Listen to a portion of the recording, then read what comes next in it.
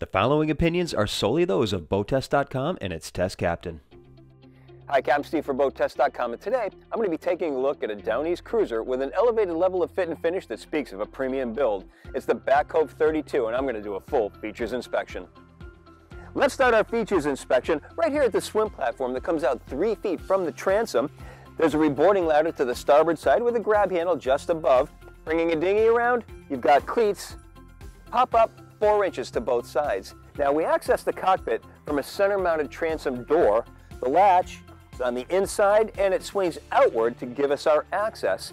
Just inside the door, if you come here after sunset, there's a switch to activate the courtesy lighting. If you're swimming, hot water shower so you can rinse off before you come in to the cockpit. Now this is all on a single level. I love that design feature. For seating, 2 corner-mounted wraparound seats. We can put a filler cushion in and make it 1 continuous seat all the way across the transom.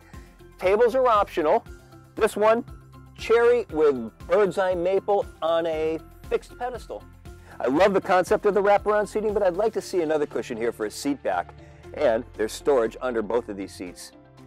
And all of this can be under the protection of the extendable awning overhead. Now the main deck area is certainly inviting, open and airy, 6 foot 6 inch overhead. Oh, and look at this overhead. Padded upholstered panels. There's a light switch in the middle to control the dimmable LED lightings and cherry wood strips going in between the panels. And I also like the overhead grab handles. As for the features of this main deck, seating over on the port hand side, wrapping around, another nicely finished table on a fixed pedestal. In this mode, the table is ideal for cocktails and entertaining. By taking out the center cushion along with the cabin side and raising up the table underneath, we instantly create a comfortable booth dining arrangement for 4 people. Drop the tabletops down, add some cushions, and we have a second berth that can be used in a pinch. As we continue forward, this seat is reversible so that we can have a double-wide forward-facing seat. So while we're underway, we can share the same view as the captain at the helm.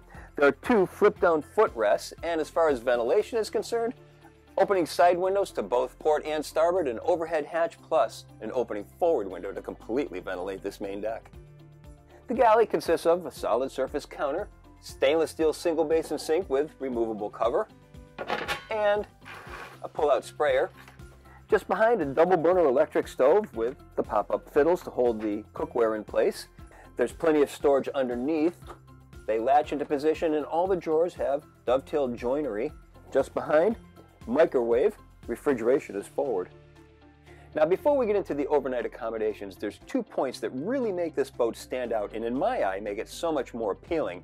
First of which is, Back Cove didn't sacrifice the interior space so that they could have more accommodations, another cabin. There's 1 cabin on here for our cruising couple. Secondly, the mindset at Back Cove is to build a boat first, and a cruising boat. So with that said, we need to maintain our narrow entry and good wave penetration by not carrying that beam so far forward that we lose that penetration. Instead, we've got the narrow entry and the beam is where we need it, back here in the entertainment area. So with those 2 features in mind, let's take a look at the overnight accommodations on the Back Cove 32.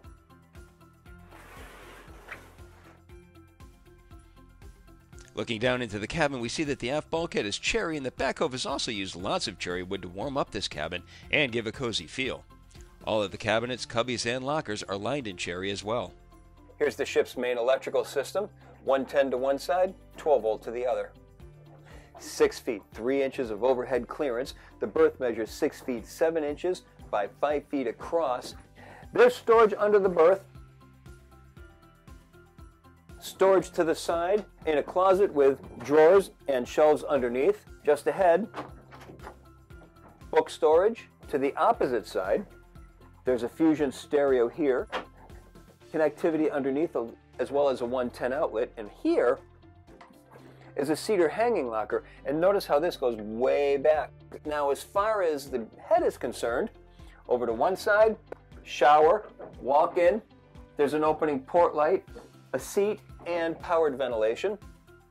To the opposite side is the water closet, where we have a solid surface counter with a vessel sink on top, a mirrored bulkhead just behind.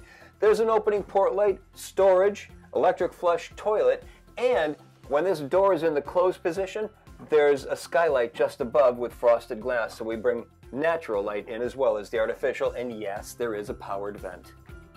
So we've got comfortable overnight accommodations for 2. We can add another 2 if you would like. And as for entertaining during the day, we can put a crowd on board. And that is my features inspection of the Back Cove 32. For BoatTEST.com, I'm Captain Steve. We'll see you on the water.